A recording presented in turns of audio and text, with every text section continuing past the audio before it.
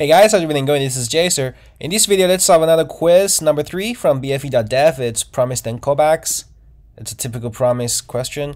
Okay, promise will resolve 1. The promise internal value will be 1, and it's into fulfill state. And then this is a function, and 1 will be put into this function's argument, and it returns 2. So 2 will be taken as the internal value of this promise, right? And then there is then callback, and this is not a callback. I believe that actually this will be ignored, and so it will go to this one as the same. This is going to be 6, and then here is a promise. Promise is not a function. This kind of stuff like it's I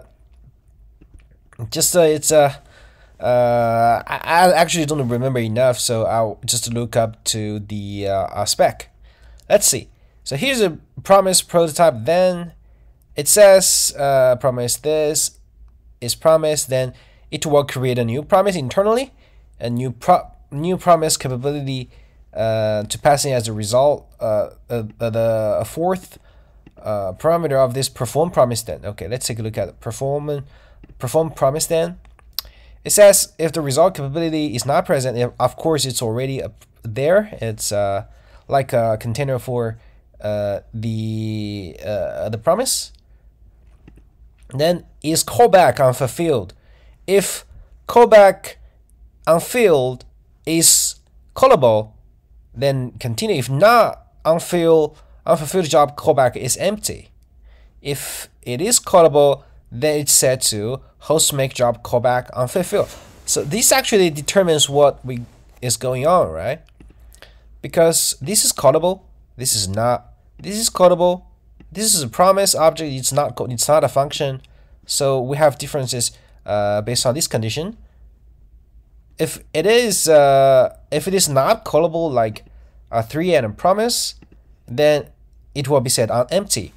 So the next step is, of course, this will be doing this is be the reject callback. Okay, fulfilled callback. We will create a fulfilled reaction, which is a wrap object actually holding the final result promise and type and handler. Okay, when it is set up, it says promise it is pending. Of course, it's not pending. It's if it is pending, it will add to the list. That's the internal list. Okay, it's not pending now. It's fulfilled. So it's fulfilled. It will say the value will be the previous value, right? Promise result. It should be 2 here, and let's see, the fulfilled job will actually trigger this, like this wrapper for the fulfilled callback. Let's open it. It says result promise capability will be the capability. Okay, it's the final actually promise we need to alter, right?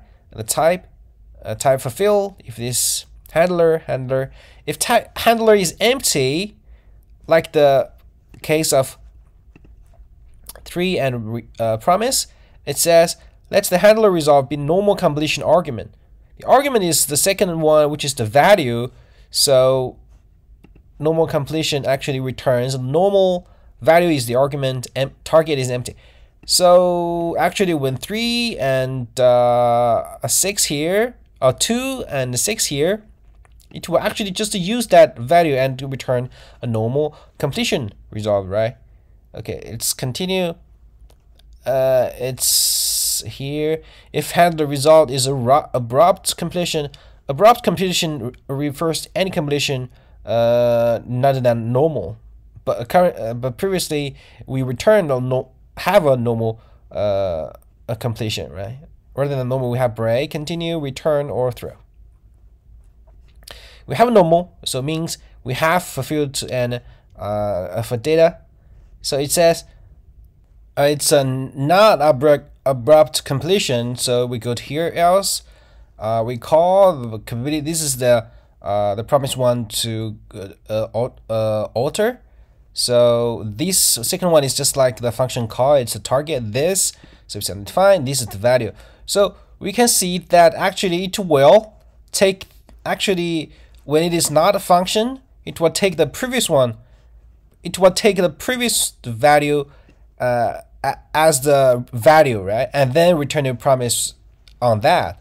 So here, 1, we promise 1, and then we use 1 and got a promise which resolved to 2.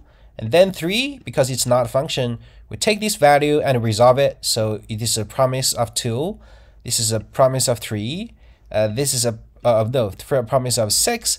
And this is a promise of 6. And then log. Okay, obviously, this returns a promise of undefined.